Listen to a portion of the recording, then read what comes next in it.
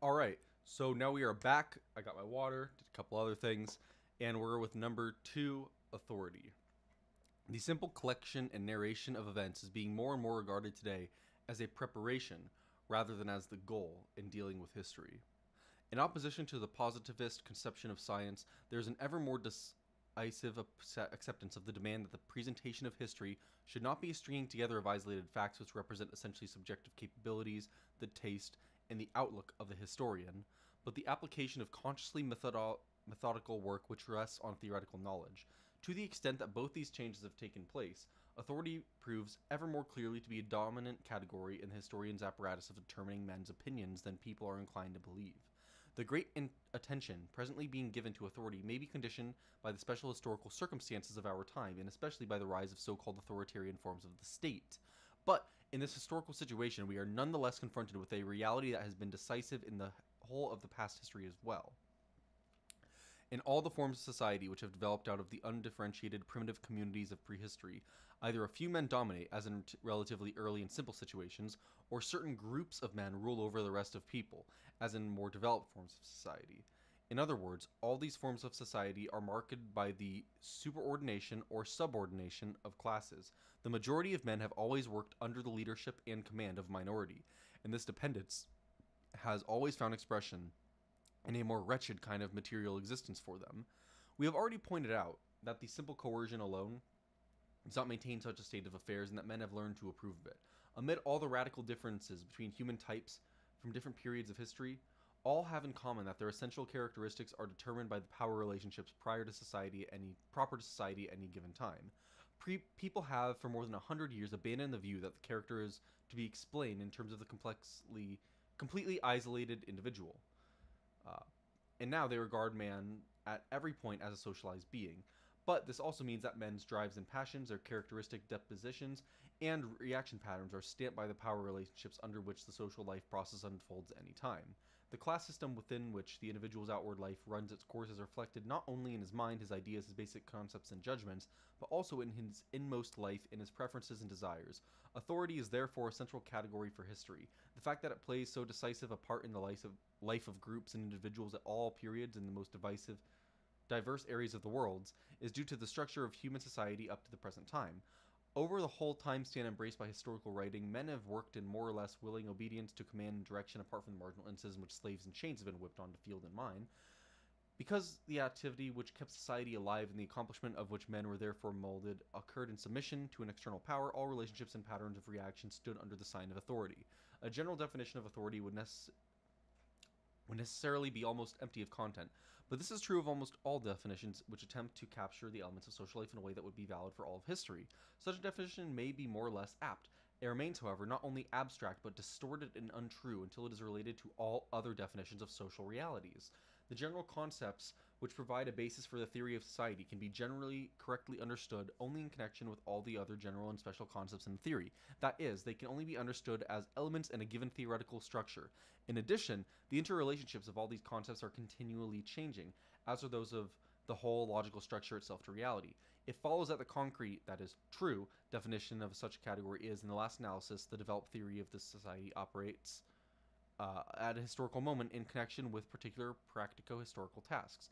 Abstract definitions contain, in unmediated juxtaposition, the unopposed elements of meaning which the concept has accumulated due to historical changes. Thus, for example, the non-historical and theoretically unelaborated concept of religion embraces both knowledge and superstition. The same holds for authority.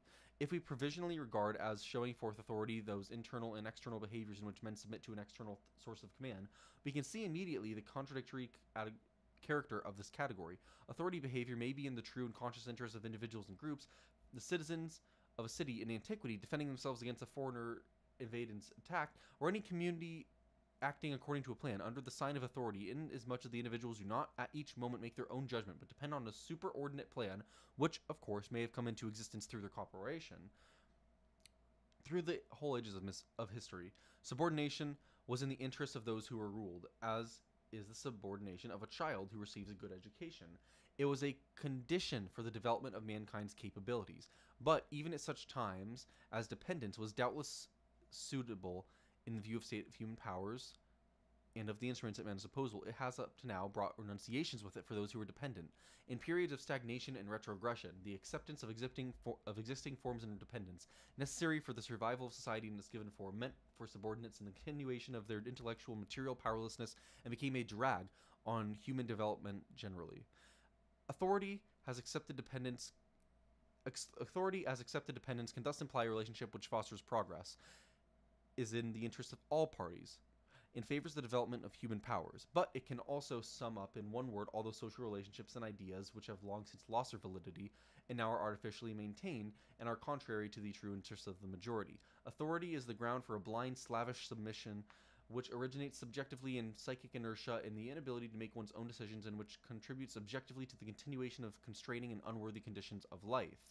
But authority is also the ground for a consciously accepted and disciplined toil in a flourishing society. Yet these two kinds of existence differ as sleeping and waking, imprisonment and freedom. Only an analysis of the social situation in its totality can provide an answer to certain questions. For example, does the acceptance of an existing relationship of dependence, both in principle and in submission in daily life, even in one's innermost feelings, really correspond to the state of development of a human powers at the time in question? Do men, in acceptance of a depending life, either instinctively or with full awareness, deceive themselves about the measure of self-development and happiness they can achieve, or do they help to further measure these goals for themselves and mankind? Is unconditional submission to a political leader or a political party historically forward?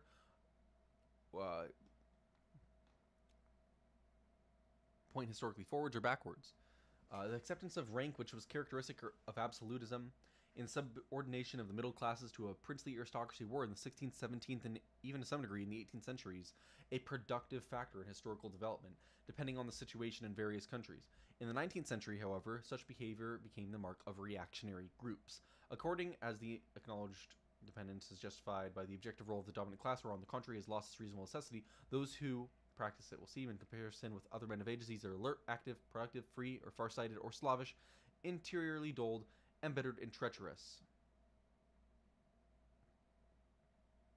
According to as the acknowledged dependence is justified by the objective role of the dominant class, or, on the contrary, has lost its reasonable necessity, those who practice it will seem, in comparison with other men of the age, either alert, active, productive, free, and farsighted, or slavish, interiorly dulled, embittered, and treacherous. But even this correlation cannot be applied mechanically. The psychic significance of the acceptance of authority depends on the role of authority relationship in its time, on a specific account, and on the degree of differentiation among the individuals it embraces. Furthermore, conscious acceptance or rejection really does not say much about the effects of the relationship on interior life of the individual. Some categories of Roman slaves could either accept their slavery without their thinking becoming slavish. Some categories of Roman slaves could accept their slavery without their thinking, thereby becoming slavish. On the other hand, when the majority of their masters in the time of the Caesars took refuge in a system of military tyrants and submitted them even in cowardly fashion when they turned out too bad, they were already serving notice of their powerlessness on the stage of world history. In any case, the strengthening or weakening of authorities is one of those characteristics which makes a culture a dynamic factor in the historical process. The weakening of relationships of dependence, which are deeply rooted in the conscious and unconscious life of the masses, is amongst the greatest dangers that can threaten a societal structure. It indicates the structure has become brittle. Conscious exaltation of the status quo is evidence that a society is in a critical period, and even becomes a main source of danger.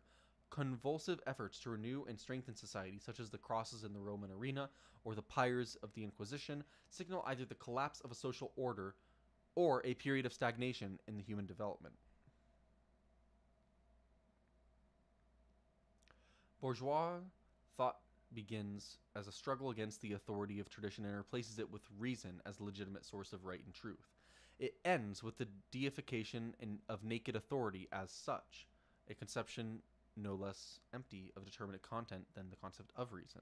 Since justice, happiness, and freedoms of mankind would have been eliminated as historically possible solutions, if we look not so much at Descartes' subjective intention as to his historical effects, this thinker, regarded as the creator of the first system of the bourgeois philosophy, proves to be a champion in the fight against the principle of authority in any kind of thinking. Buckle, a very perceptive and typical historian of bourgeois society, writes of Descartes, "He deserves the gratitude of prosperity, not so much on account of what he built up, as on account of what he pulled down. His life was one great and successful warfare against the prejudices and traditions of men. He was great as a creator, but he was far greater as a destroyer. In this respect, he was the true successor of Luther, to whose labors his own were the fitting supplement. He completed what the great German reformer had left undone. He bore to the old systems of philosophy precisely the same relation that Luther bore to the old systems of religion. He was the great reformer and liberator of the European intellect. This liberation refers especially to the fight against belief in authority. The mainstream of bourgeois philosophy down to the beginning of the 19th century, despite all of its internal contradictions, is marked by a recurring rejection of authority-motivated behavior. The attack of the English and French Enlightenment on theology is not directed in its great representatives against the acceptance of God's existence as such. Voltaire's deism, for instance, was certainly not insincere, but he could not comprehend the monstrous idea that men ought to acquiesce in earthly injustice. His kindness of heart played tricks on the most acute mind of the century. The Enlightenment was not attacking the claim that God exists, but the acceptance of God on pure authority. Locke, instructor in philosophy to the Enlightenment, wrote, "Revelation must be judged by reason. Reason must be judged by our last judge and guide in everything. Belief is no proof of revelation." In the last analysis, a man must apply his own intellectual powers and not be dependent on authority. In this sense, Kant too belonged to the Enlightenment. Sapere aude, having the courage to use your own reason as its device, according to him, laziness and cowardice are the reasons why, long after nature is freed men from alien guidance, naturalite maiorines, so many are content to live their lives as minors, and why it is so easy to set themselves up as their guardians. For Kant, the moral law expresses nothing else than the autonomy of the pure practical reason, for example, freedom. The whole content of Fichte's philosophy, if we were to take him as word, consists in a call to be interiorly dependent, to put aside all views and behaviors that are based solely on authority. For all bourgeois writers, the most contemptuous description of man is a slave. And this holds especially for Fichte, whatever the fuck. His stress on interior freedom, still linked with a vehement and rather utopian will to change the world, corresponds to the attitude especially widespread in Germany, which comes to terms with the external oppression by affirming the freedom within one's own heart and stressing more strongly the independence of the spiritual person. The more the real person is enslaved. His stress on interior freedom, still linked with the vehement and rather utopian will to change the world, corresponds with the attitude, especially widespread in Germany, which comes to terms with the external oppression, affirming the freedom within one's own heart, and by stressing more strongly the independence of the spiritual person. The more real a person is enslaved. Interesting. When one became too painfully aware of the contradiction between inward and outward, one could effect a reconciliation by bringing the interior self into harmony with an outside reality rather than subjecting the intractable reality to one's own will. If freedom consists in the formal agreement of outward reality and inward decision, then it has no thing to fear. All that is needed for each person to accept the historical process and his own place in it. For contemporary philosophy, such is, in fact, true freedom to accept whatever happens. For Fichte, however, the refusal of authority-based thinking is not converted into acceptance of reality as given. He defines reason as essentially the contrary of authority. His message that one must be unwilling to submit sounds, admittedly, like mere phrase-making in comparison with Kant and the French. In his opposition to the existing order of things already too much a matter to principle to be wholly irreconcilable. All the more clearly then, at least in his early writings, does the ideal of bourgeois thought emerge. Anyone who acts on authority necessarily acts without principle. That is a very important proposition, and it is urgently necessary to present in its full rigor. The circle of people whom the cultivated man addresses has reached an absolute unbelief in the authority of the social convictions of their time. The characteristic mark of a cultivated public is absolute freedom and independence of thought. Its outlook is formed by the determination to submit to no authority whatsoever, and in all matters to rely on its own reflection while rejecting without qualification anything which it cannot thus confirm. The cultivated man is distinguished from the uncultivated in this way. The latter thinks, of course, that he has reached his convictions through his own reflection, and so he has. But you can see further that you discover that his ideas on state and church follow the opinions of the most current at the time. As well-informed inquiry is unqualifiedly free, so must access to such inquiry must be openly to everyone else. If a man can no longer give internal credence to authority, it is against his conscience to believe in it further, and it is his moral duty to join the cultivated public. State and church must allow such cultivated people to go their way. Otherwise they would be forcing consciences, and no one could live with a good conscience in such a state or a church. For, should he begin to have doubts about authority, he would be helpless to act. Both institutions must accept cultivated people, that is, accept what constitutes their very being, absolute and unlimited communication of ideas. Anything that anyone thinks he is convinced of, he must be able to speak of, however dangerous and profligate it may seem. Fick made the relationship between reason and authority his criterion for determining the stages of development of mankind. In his Characteristics of the Present Age, he claims that it is the end of the earthly life of the human race to order all its relations with freedom according to reason. He also acknowledges in this book that his own principle prevails in the bourgeois world, but maintains that it is distorted in the process. The absence of authority, as found among the bourgeoisie, seems to him a yielding of the popular opinion of the day, and thus takes on a two-sided character in his terminology. The initially sharp opposition between reason and authority is increasingly softened by the desire to ground authority in reason. The age of Romanticism is the beginning, and fixed thinking affords room for the polarities or unreconciled contradictions of the bourgeois mind, and becomes more and more contemplative. Yet, as late as 1815, he defines progress of history. Thus, reason captures more and more ground from faith, until it has wholly annihilated it and taken up its content into the nobler form of clear insight. Reason increasingly batters down the outworks of faith and forces it to withdraw into its stronghold in a determined direction and according to a predetermined pattern. We understand historical age when we can estimate how much the age is shaped by reason, how much by faith, and at which precise points the two principles are in opposition. The struggle can only be ended when reason emerges in a fully purified form, that is, eliminates all vestiges of faith.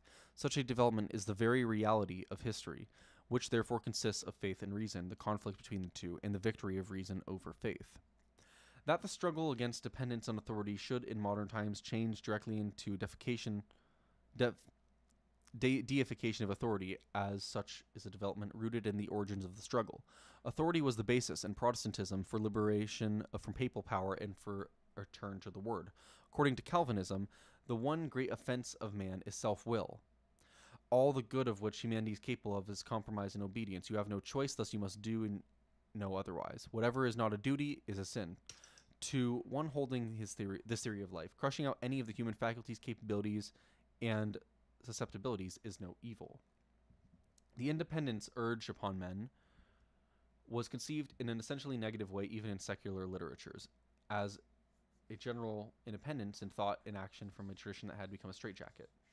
The untenableness of medieval systems of property and law had become evident in the increasing disproportion between the inadequate results of a feudal mode of production and the growing needs of the masses of people in the city and countryside, as well as in the related incapacity of civil and ecclesiastical bureaucracies which had become demoralized, and their concerns failed to match the needs of an ever more complicated society.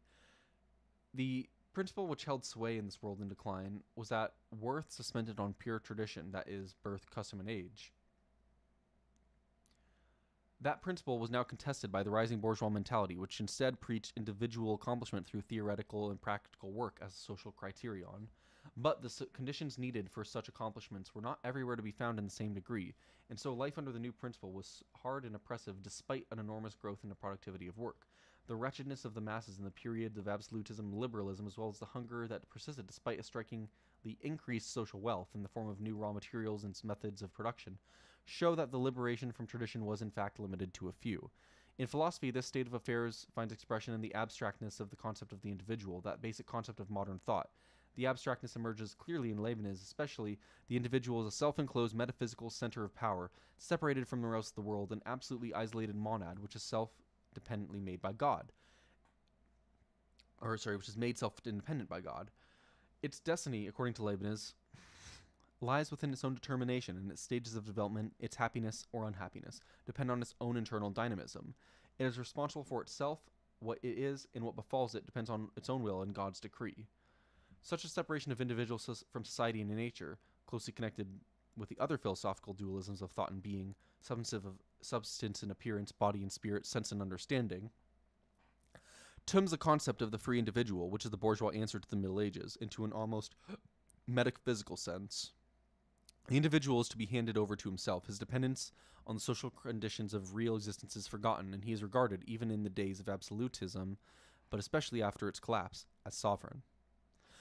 Because the individual was regarded as wholly isolated and complete in himself, he could seem that the dismantling of the old authorities was the only thing required if he was to exercise his full potential. In reality, the liberation meant, before all else, that the majority of people were delivered up to the fearful exploitation of the factory system. The self-dependent individual found himself confronted with an external power to which he must accommodate himself. According to theory, the individual is not to acknowledge the judgment of any human authority as binding upon him without first subjecting to it the test of reason. In fact, he now stood alone in the world and must adapt himself or perish. The network of relationships itself became authoritative. The Middle Ages had connected the earthly order of things with God's decree, and to that extent regarded it as meaningful. In the modern period, on the contrary, all real situations are brute facts which do not embody any meaning, but are simply to be accepted. It is evident that class distinctions were not from God. It is not yet recognized that they did not arise out of human processes of work. These distinctions, and the relations connected with them appear to the sovereign individual, the metaphysical substance of bourgeois thought, to be something alien. They appear to be a self-contained reality, another principle confronting the knowing and acting subject. Bourgeois philosophy is dualist by its very nature, even when it takes the form of pantheism. When it attempts to bridge the gap between self and world by means of thought in present nature and world history as the expression, by means of thought, and to present nature and history as the expression, embodiment, or symbol of human essence, it is already acknowledging reality as a principle which has its own rights and is not to be regarded as dependent on man and changeable at his will, but as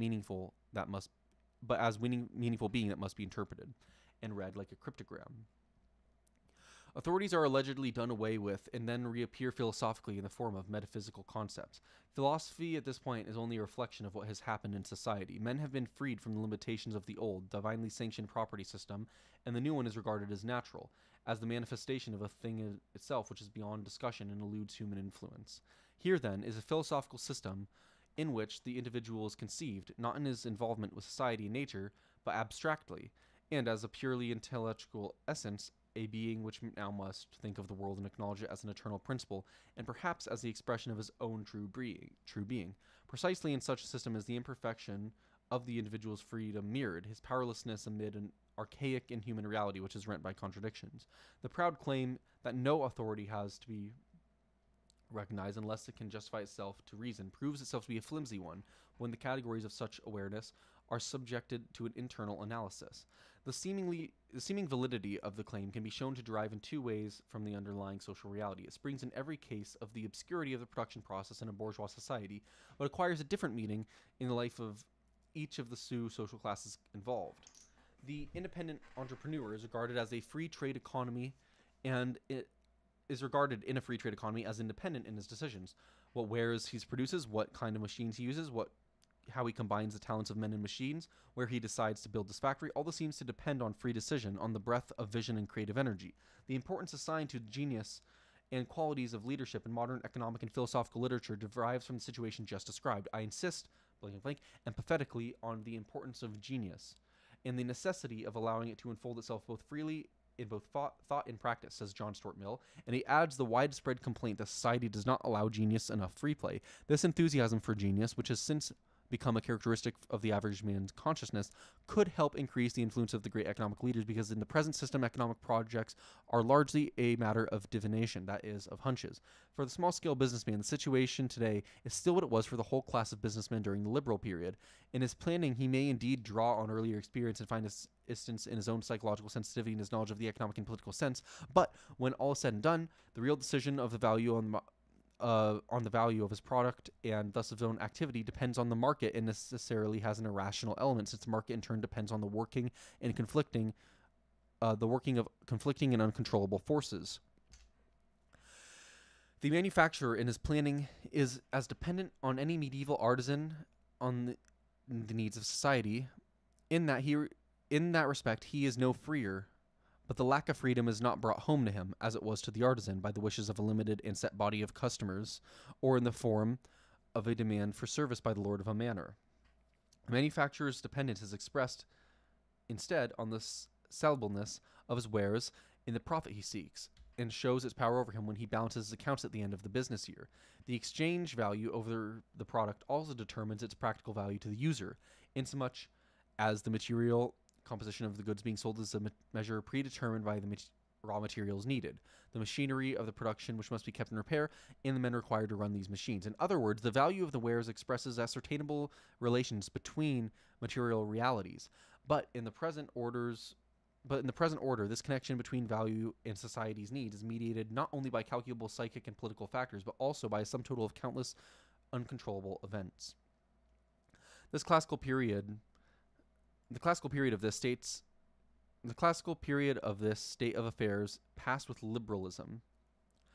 In the present age, marked as it is by the struggles of great monopolies rather than as formerly by the competition of countless individuals, the individual capacity to make correct guesses about the market, to calculate and speculate, has been replaced by the extensive mobilization of whole nations for violent confrontations. But the small businessman passes on his own difficulties in the intensified form to the leaders of the industrial trust. And if he himself must continue to maneuver amid oppressive circumstances in order to not go under, then such leaders, he thinks, must be geniuses to stay on top of the heap. They may learn from personal experiences that they must develop in themselves. They may learn from personal experiences that what they must develop in themselves is not the spiritual qualities of their predecessors, but the ruthless steadfastness required if an economic and political oligarchy is to rule the modern masses. In any event, these leaders do not consider social reality to be clear and comprehensible. On the other hand, the population of their own country and of all hostile power groups make their presence felt as dangerous natural forces which must be restrained or cleverly manipulated. On the other, the mechanisms of the world market are no less perplexing than more limited forms of competition are, and the leaders accept and even promote the belief of their class that to be a master of the economy takes the instincts of a genius. They too experience society as a self-contained and alien principle, and freedom from them, for them, essentially means that they can adapt themselves to this reality by active or passive means, instead of having to deal with it according to a uniform plan. In the present economic system, society appears to be as blind as sub-rational nature, for men do not use communal reflection and decision to regulate the process by which they earn their living in association with others. Instead, the production and distribution of all the goods needed for life take place amid countless uncoordinated actions and interactions of individuals and groups.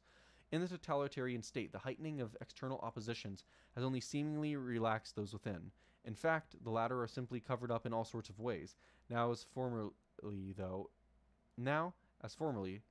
now awareness of it is suppressed, the war and peace politics of Europe is still dominant. Even if, when dealing with economic problems, concern for the system as such takes precedence over economic motives in the narrower sense, and lends politics for the moment the air of greater consistency and unity. History in the modern era is not like a planned struggle of mankind with nature and the uninterrupted development of all its aptitudes and powers, but like a meaningless ebb and flow to which the individual, according to his class situation, can respond more or less shrewdly. At the heart of the freedom and seeming originality of the entrepreneur, whose calling contributions to the heightening of his authority, there is an adaptation to a social situation in which mankind does not control its own destiny. Subjection to a purposeless process instead of rational regulation of it, dependence on an irrational condition of society which one must try and profit by instead of shaping it in its totality. In brief, within this freedom there lurks an originally inevitable and now retrogressive surrender of freedom, an acceptance of the blind power of chance, a long since discredited authority relationship. This dependence of the entrepreneur arising out of the irrational character of the economic process is manifested in helplessness before deepening crises and a universal perplexity even among the leaders of the economy. Bankers, manufacturers, and merchants, as well as the characteristic literature of recent centuries, shows have completely divested themselves of humility. But simultaneously, they have come to experience social reality as a superordinate blind power, and contrary to medieval practice, have allowed their relationships to other men to be ruled by a faceless economic necessity. Thus, a new and powerful authority has come into being.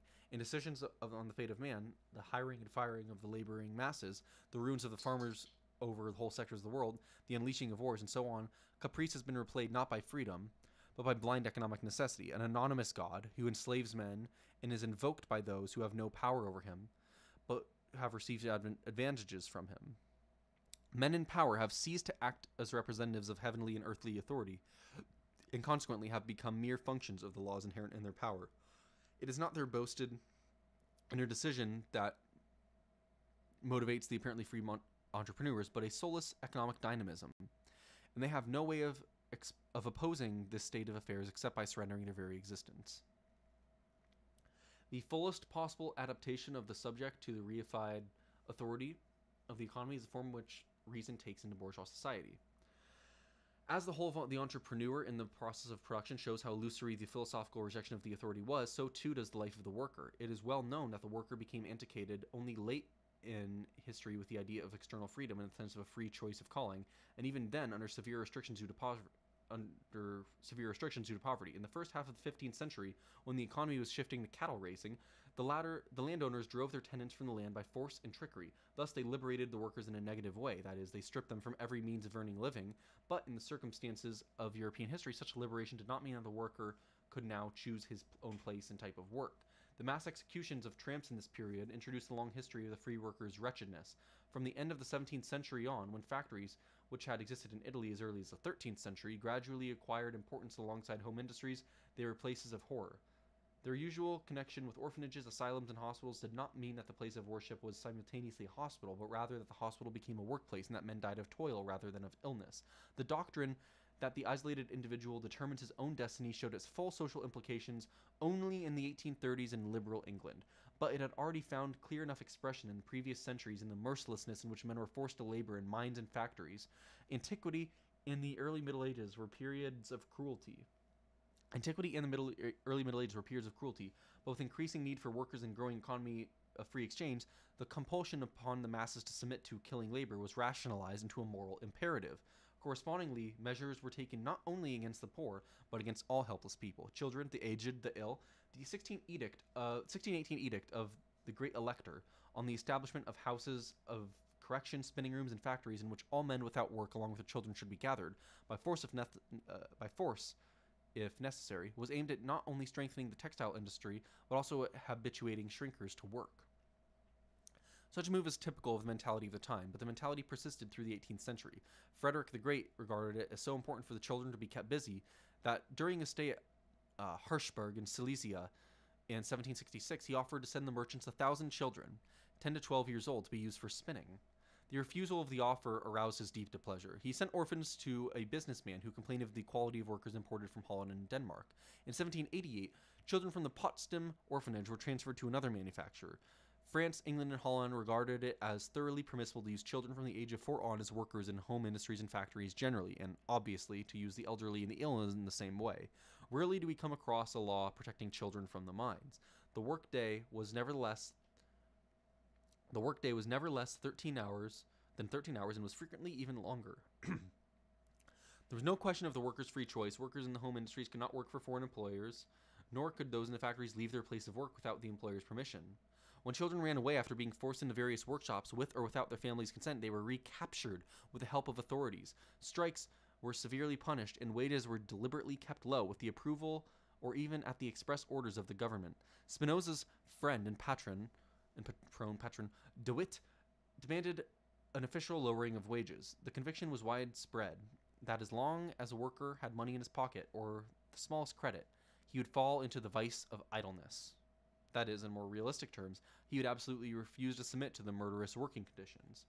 Such was the typical economic thinking of the 18th century that it took the progressiveness of a Turgot to criticize seriously the practice of keeping workers in factories against their will and the whole life experience of a Voltaire to establish the fact that labor can turn from necessity to scourge.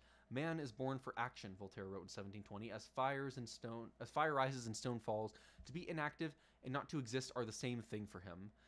The only difference is between peaceful or troubled, dangerous or useful occupation. 50 years later, he added another sentence to the passage.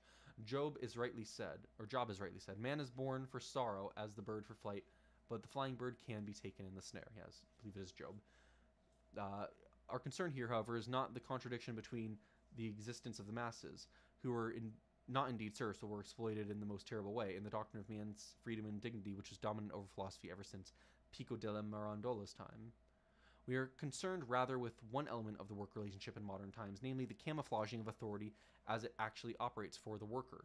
In the work system, which was set up almost everywhere in the 19th century Europe, the relationship between employer and workers was based on the so-called free contract. Even when workers banded together in trade unions and partially surrendered their own freedom of movement by commissioning their officers to negotiate contracts, The contracts were ultimately the decision of the workers. The establishment of relations between the independent manufacturers and the industrial workers is, within the limits set by imperial law, the object of free agreement, said the trade regulations of the German Empire. But the freedom had other and more important limits than those set by imperial law. Limits arising not out of nature or of low-level development of human powers, but out of the particular character of the dominant form of society, and yet seeming to be unchangeable limits which men could only accept. When both parties in the work relationship passed as free, there was an unwitting abstraction from the fact that pressure to enter the relationship operated differently on each side. The worker was poor and was competing against his whole class at the national and international levels. Behind each worker waited hunger and misery. His contracting partner, on the contrary, had on his side not only the means of production, a broader horizon, influence on the power of state, and the whole range of propaganda possibilities, but credit as well. This distinction between rich and poor was socially conditioned, established and maintained by men, and yet it pretended to be a necessity of nature, as though men could do nothing to modify it. The individual worker was more deeply dependent on the settlement of a contract than his partner, and, for the most part, found the conditions already established to which he must adapt himself. The conditions were not by any means arbitrarily devised and dictated by the businessman. On the contrary, the latter could easily point out the limitations he was under to the union officials who sought certain improvements. His ability to compete with other businessmen at home and abroad, this very reference, which the unions had to acknowledge as valid, manifested the essential trait of the dominant system, namely that the kind and context of work was determined not by the conscious will of society, but by the blind interaction of unintegrated forces. This was the trait which determined the businessman's lack of freedom. The distinction between employer and worker lay in the fact that this impersonal necessity, in which, of course, the whole conscious effort of individuals and peoples, along with the political and cultural system, played an important part, represented for the employer the condition for his control, and for the worker a pitiless fate. Submission to economic circumstances, which the worker accepted in free contract, was also submission to the private will of the employer. In acknowledging the authority of economic facts, the worker was in practice acknowledging the power and authority of the employer. To the extent that he acknowledged the kind of idealistic doctrines of freedom, equality, and absolute sovereignty of reason which were widely held in the last century, in the extent that he felt himself to be free, even amid conditions, the real conditions that prevailed, his consciousness was in fact the outcome of ideology, for the reigning authorities were not cast down from their place, but simply had hidden themselves behind the anonymous power of economic necessity, or, as the phrase was, behind the voice of facts.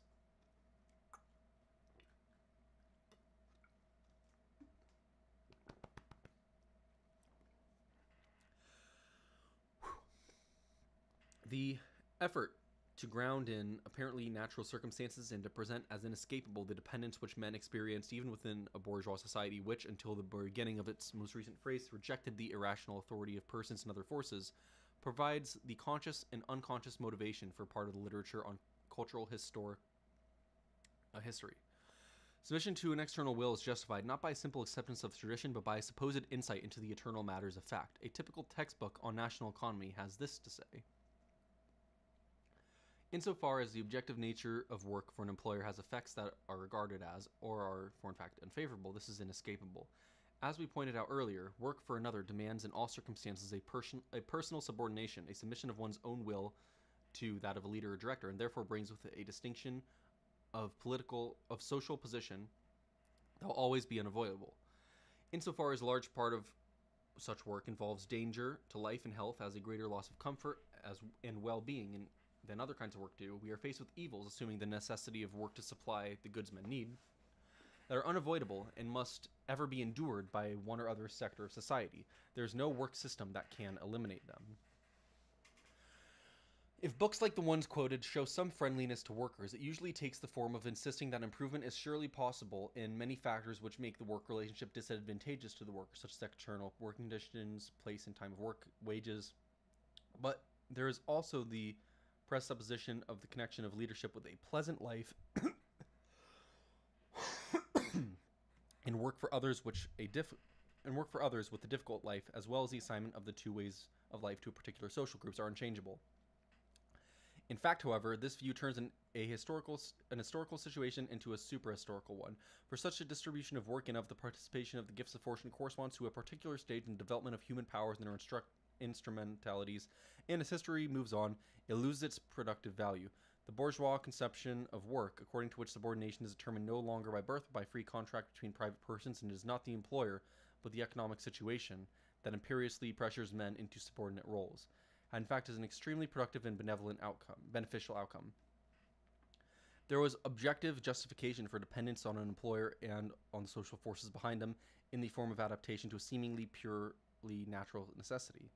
And for obedience to the person whose wealth made him the leader out of production, this state of affairs corresponded to the difference between capabilities of the undeveloped masses and those of the educated upper stratum, as well as to the fact that the techniques for guiding and ordering industry were as yet insufficiently rationalized due to inadequate machinery in an undeveloped system of communication. That men should learn to adapt to a hierarchy was a condition for the immediate growth in productivity, and has since ensued, in addition, for the evolution of individual self-awareness. Consequently, the hidden and mediated authority, though for a long time merciless, was yet reasonable in terms of historical development. The irrational shape it took, however, means that it arose not from the historical situation, that is, from the relationship between human capabilities and functions determined in advance by the mode of production, but from objectified anonymous necessity. Such necessity seems to persist when leadership of production by private and competing interests and groups of interests, once a condition of cultural progress, has long since become problematic.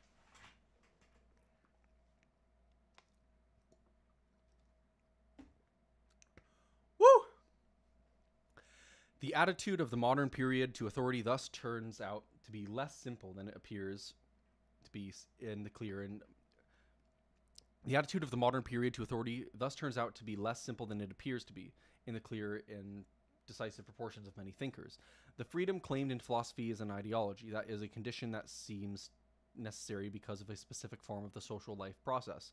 Both the social group of which we have been speaking could therefore fall victim to it, for each of them, in characteristic ways according to its place in the process of production, was blind to its own freedom and that of the other group. Unfreedom here means a dependence, not grounded in reason, on the ideas, decisions, and actions of other men. That is, it means precisely what bourgeois thinkers objected to about the Middle Ages.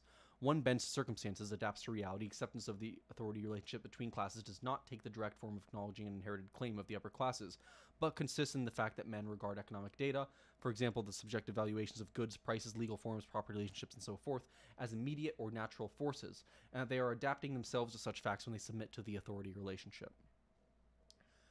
This complicated structure of authority had its great flowering under liberalism, but in the period of the totalitarian state, too, it offers a key to understanding of men's patterns and reaction.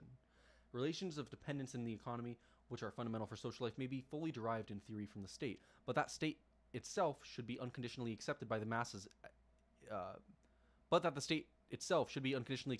Is possible only because such relationships of dependence have not become a problem for them as of yet.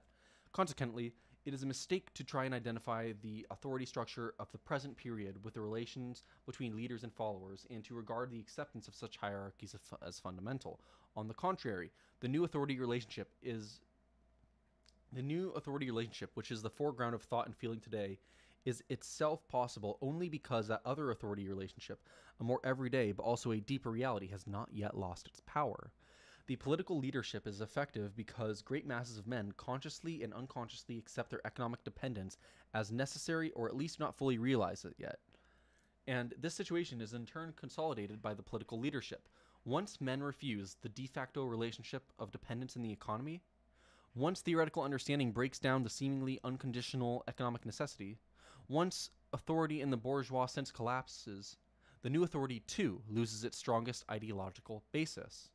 Therefore, an indiscriminate condemnation of authority regimes without regard for the underlying economic structure misses the essential point.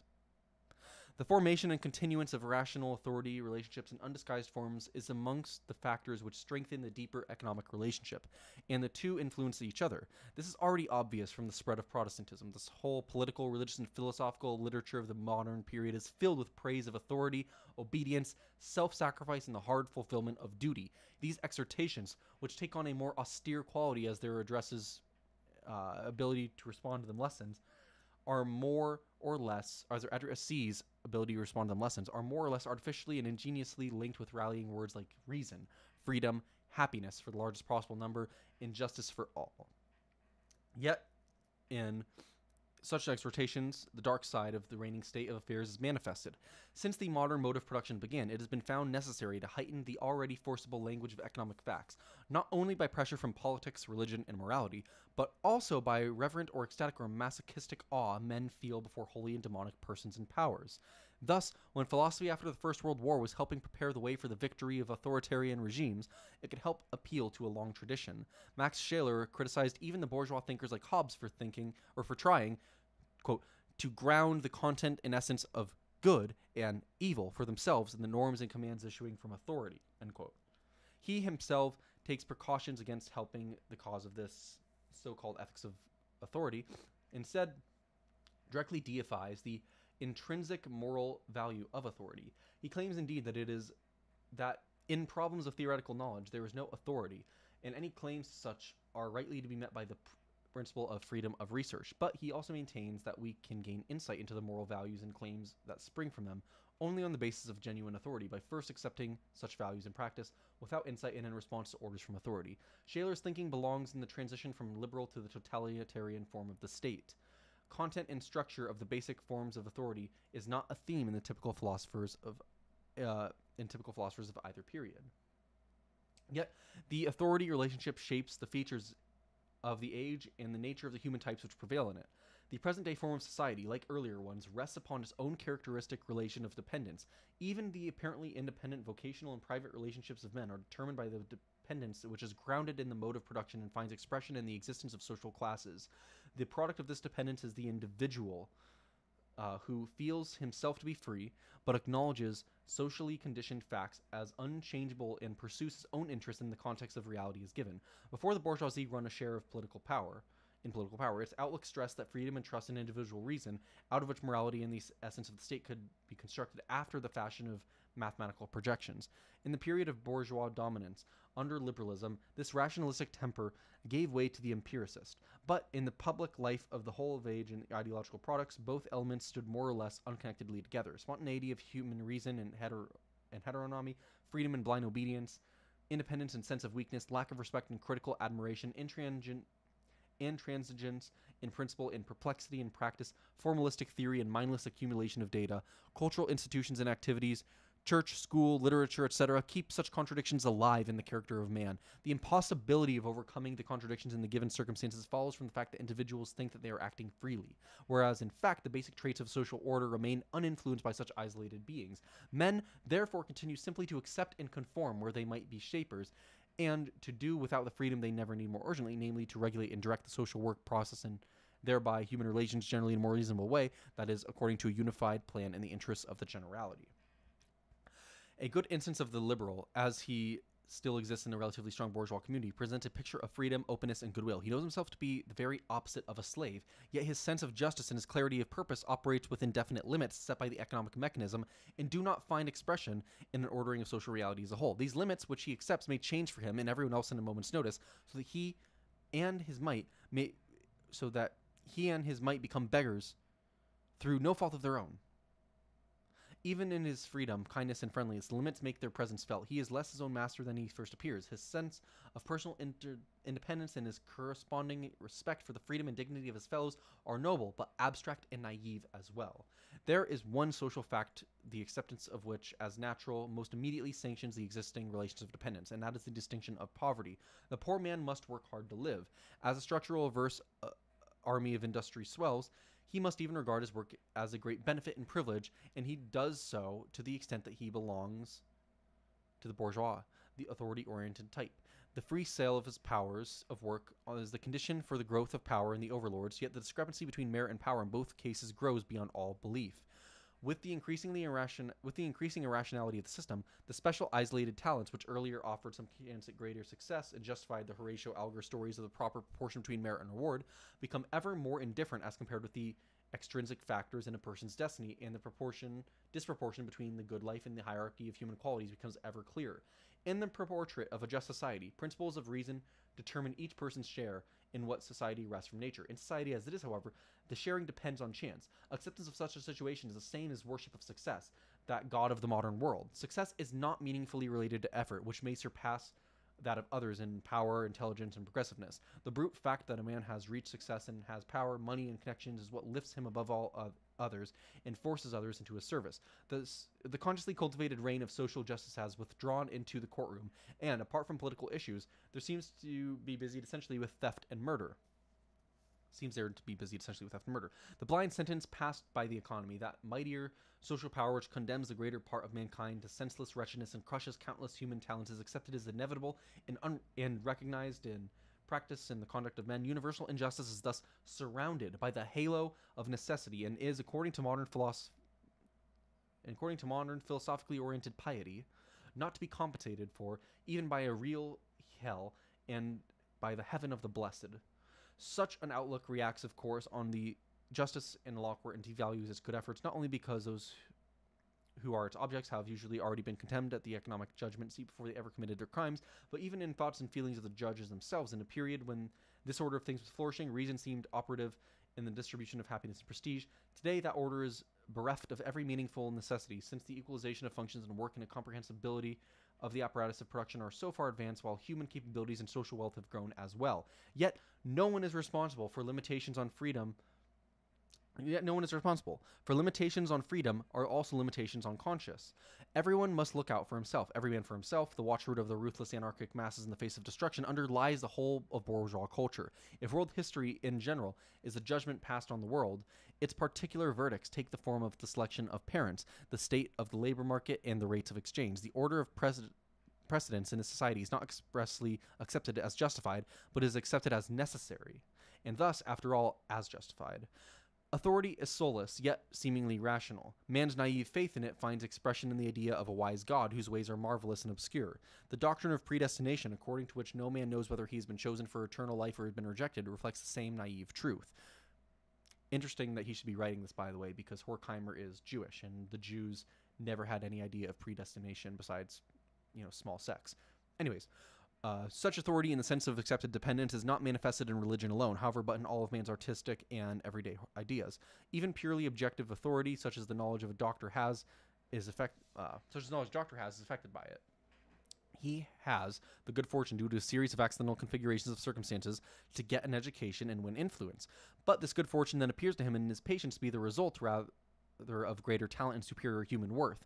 In other words, an inborn quality rather than a socially conditioned one. This kind of awareness finds stronger expression the less a patient has to offer the doctor in terms of position, wealth, or at least an interesting illness. The essential characteristic of this order of things is that work is done under the guidance of authorities who are such because of possessions and other accidents of fortune, and are increasingly unable to appeal to any other ground for their authority than that this is the way things are. This trait colors everything that passes today for reason, morality, honor, and greatness. Even real merit, surpassing knowledge, and practical ability are affected and distorted by it. They are regarded less as a widely distributed blessing than a legal title for power and exploitation. The respect given to them by blank account 2 and elevates the moneyed man still higher by clothing him and the genius alike in the same aura of splendor.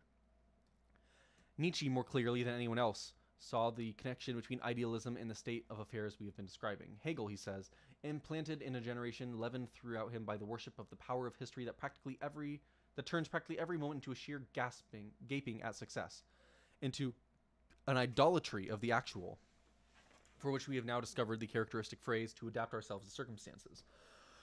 But the man who has once learned to crook the knee and to bow the head before the power of history nods yes at last like a Chinese doll to every power, whether it is a government or a public opinion or a numerical majority, and his limbs move correctly as the power pulls the strings. If each success have come by rational necessity, and every event show the victory of logic or the idea, then down on your knees quickly, and let every step in the ladder of success have its reverence. There are no more living mythologies, you say? Religions are their last gasp? Look at the religion of the power of history. In the priests of the mythology of ideas, with their scarred knees. Do not all the virtues follow in the train of the new faith? And shall we not call it unselfishness when the historical man lets himself be turned into an objective mirror of all that is? It is not magnanimity to renounce all power in heaven and earth in order to adore the mere fact of power? Is it not justice always to hold the balance of forces in your hand and observe which is the stronger and heavier? The simple fact that in modern times, the external circumstances of having property gives a man power to dispose of others reduces to secondary rank all the other valuational norms which currently play a role in public life. Social groups which must achieve stability within the existing order and which hope to better their position, it will maintain a faith in the inevitability of the basic situation, even though it has long since become a ball and chain. There has to be some authority. And by this they mean not so much the really effective authority, the one based on private property, as the authority of the state which forces them to submit to the very real authority and takes all decisions out of their hands. The effort to sustain this frame of mind and to propagate it as widely as possible amongst the population as a whole is a work in all areas of intellectual life. The resultant affirmation of this given social hierarchy and at the end of the mode of production in which it rests, as well as all the other psychic impulses and forms of consciousness connected with this affirmation, form one of the intellectual elements by which culture proves to be the cement holding together society with deep cracks in its walls. The great psychic energy needed if one is to escape the prevailing outlook is not to be identified with an anarchistic rejection of authority, nor with the trained judgment of the expert who can distinguish genuine ability from charlatanry. To the extent that the expert judgment concentrates on its object in isolation, it does not do the object justice, for it does not show how genuine accomplishments in arts and science are in opposition to the prevailing trend. On the other hand, the radically anti-authority attitude of the anarchist is but an exaggeration of the bourgeois awareness of personal freedom as something to be always and everywhere realized, if one but wills it so. In other words, the anarchist attitude flows from the idealist view that material conditions play no role, but in fact, the work process as found in human history requires very diverse kinds of knowledge for its effectiveness, and to reject the distinction between the management and execution functions in work is not only utopian, but would mean retrogression in the primitive ages of man. The genuine alternative to the bourgeois concept of authority takes the form of detaching authority from egoistic interest and exploitation. Such an alternative is bound up with the idea of a higher form of society as possible today. If only the management and execution functions of work are not connected with a well-off and poor life respectively, nor divided between such social classes, can the category of authority acquire a new significance. Individualistic society capabilities are a possession which one converts into capital, and generally they derive partly from capital, that is, from a good education and from the encouragement which success brings. If the goods men need in order to live no longer originate in an economy of seemingly free producers, of whom some because of poverty must hire themselves out to others, while the latter manufacture goods not according to human needs but according to what their own solvency requires, and if, instead, such goods originate in the rationally guided efforts of mankind, then the freedom of the abstract individual, who proves really to be in chains, will become the collaborative work of concrete men whose genuine freedom will be limited only by nature and its necessities.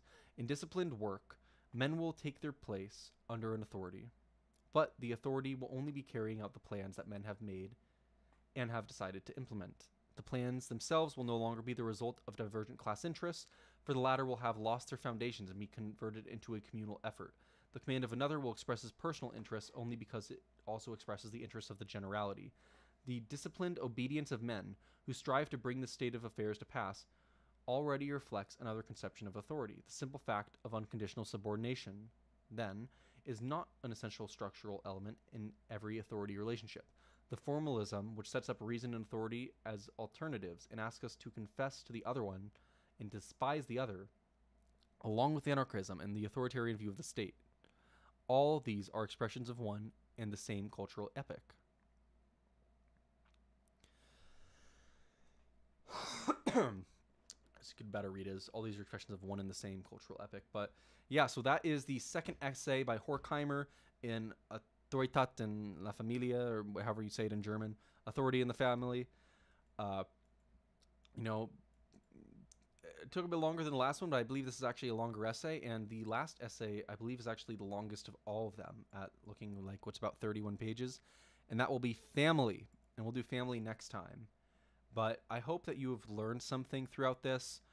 You can find all of Horkheimer's works pretty much for free online nowadays.